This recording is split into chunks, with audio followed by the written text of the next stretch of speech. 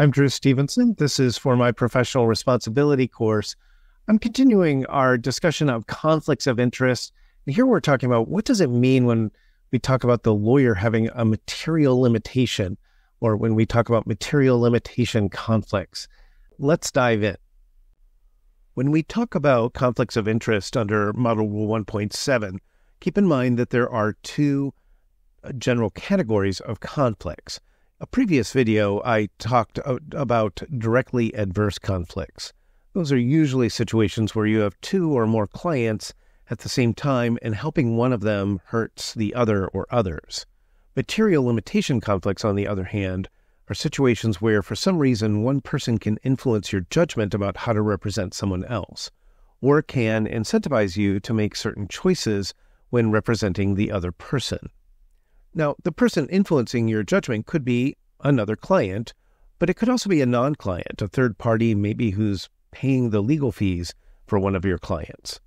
It could also be the lawyer's relatives or family members, or even yourself, your own personal hang-ups or financial interests.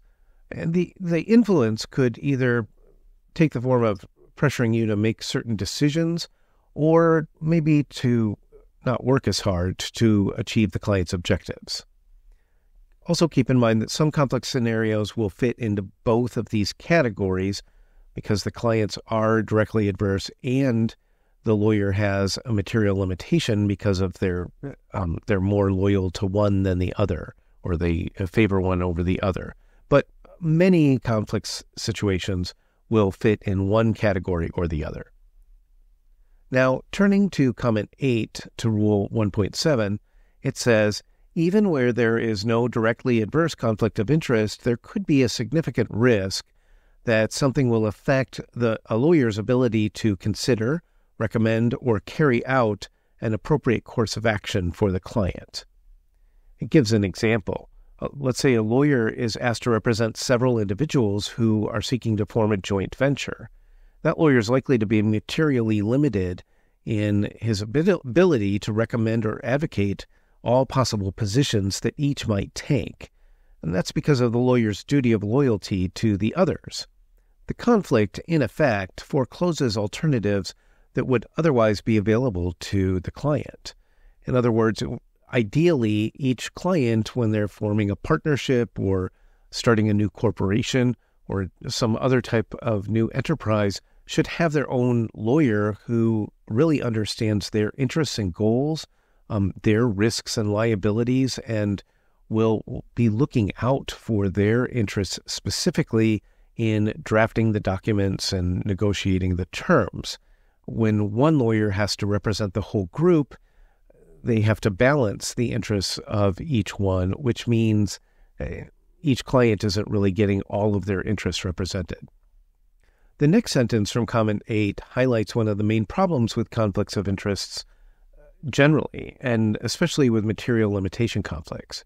It says the mere possibility of subsequent harm does not in itself require disclosure and consent. Note that there's unclear lines here. Do you even need to ask the client for consent, or is the hypothetical conflict too attenuated and theoretical to matter? You could think of this as a continuum or a spectrum of conflicts. At one extreme, there are situations where the conflict is so trivial or attenuated or theoretical that it's not even worth bringing up with the client. That means you don't even need to ask for consent in such a case.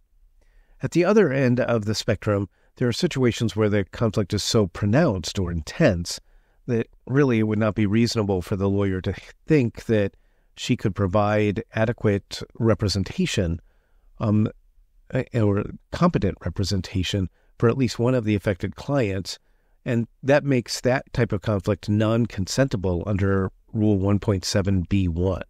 And so in that case, you would have to decline the representation because even if the affected clients consent in such extreme cases, and sometimes they do because they want to save money and share a lawyer, but the lawyer could be subject to discipline for proceeding. Most situations are somewhere in the middle. Something you should disclose to the affected clients, for example, opposing counsel is your best friend or someone you've been dating recently, and ask for their consent in writing. and then you could proceed with the representation. Comment 8 continues, the critical questions are the likelihood that a difference in interest will eventuate, and if it does, whether it will materially interfere with the lawyer's independent professional judgment in considering alternatives or foreclose courses of action that reasonably should be pursued on behalf of the client. That's the concern, is that you won't bring certain options up because you don't want to offend the others, but if each client had their own lawyer, that lawyer would have said, well, you could do this. So you might foreclose certain courses of action or not advocate for certain things. Here's an example. There's a couple famous cases like this from estate planning. So there's a lawyer who agreed to draft a will for a couple, and the lawyer learned just before the wills were completed that the husband, unbeknownst to the wife, was actually also married to another person. And of course, that is relevant for estate planning. There's a similar famous case about a lawyer who agreed to draft wills for a married couple, but the husband later called the lawyer and told him privately that he had had an affair many years before, very briefly, but a child had resulted from that union, and he had never met this child, but guessed that the kid would be around 20 years old at that point. And in both of these cases, the husband did not want the lawyer to tell the wife about it. I hope you can see the problem for the lawyer. He can't betray the husband's confidence, but he also cannot withhold the information from the wife if she's a co-client in the estate planning. In other words, the representation of the wife is materially impaired. There's something very important that is relevant and for decision-making in the matter that she can't be told about. The information is certainly significant for the representation. Another wife could be a potential heir, as could a child, and the lawyer in this case, in either of these cases, would have to withdraw from the representation with as little explanation as possible, right? Because he can't betray the husband's confidence. So he'll just have to say something like, I cannot proceed with the representation because I have an ethical issue or a conflict of interest issue has arisen. Moving on to comment 9, it reminds us that lawyers have responsibilities to other parties. So one is former clients, and also some people that are not even clients. So it begins, in addition to conflicts with current clients, the lawyer's duty of loyalty and independence may be materially limited by responsibilities to former clients under Rule 1.9. We'll get to that rule later.